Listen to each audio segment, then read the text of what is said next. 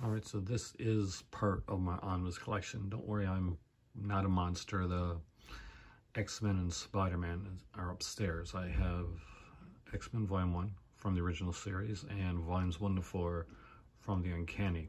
That's as far as I've gotten so far with that. And of course, Age of Apocalypse, because again, not a monster. Age of Apocalypse is a damn good story and probably one of the best like crossover things that X-Men has done. Anyway, this is the other stuff, the stuff that I don't have upstairs, and I'm kind of lacking in Spider-Man. I'm severely lacking in Spider-Man when it comes to the Omnibus stuff. I've got like 2 and 5, and I got Roger Stern's Spider-Man, thank you, Mom, and I have gotten something else, which why can't I remember that right now? Oh, I got another one. Anyway, so these are big, harder to find type of thing. So basically, if you're collecting this type of stuff, then the one thing you got to know is that you got a window with this, especially Marvel. See the DC? There's not a lot of DC. There's a reason, because like DC, a lot of them kind of stay in print, stay evergreen, unless it's like a big like one that they're just doing a short run on. And each time they do another run on these things, they tend to be shorter. So for instance, if you're getting like something along the lines of a 90s era comic omnibus, then you're getting yourself like a Thor or a Heroes Reborn or a Clone Saga from Spider-Man. Good fucking luck with that one, by the way. That's a hard one to get. Then you probably have a 5 to 10 year wait, sometimes 15, if you don't get it within that window. And usually that window means before it comes out, like pre-order, like location. That's kind of how it works.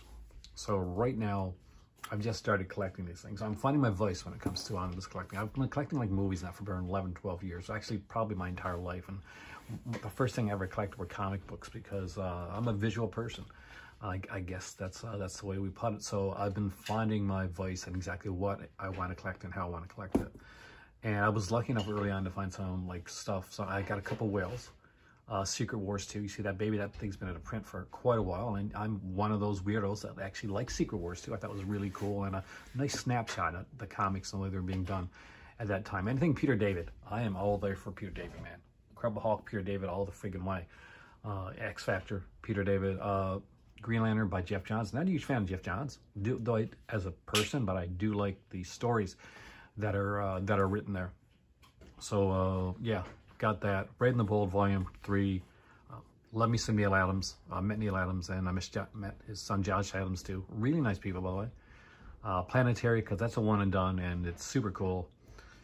Man Thing, because I like myself some horror stuff. You can see the Morbius right next to it. So that's basically like Adventures in the Fear, and I just have to get the Marvel Suspense ones, like kind of fill that in, because that's where the backstories in Adventures in the Fear are.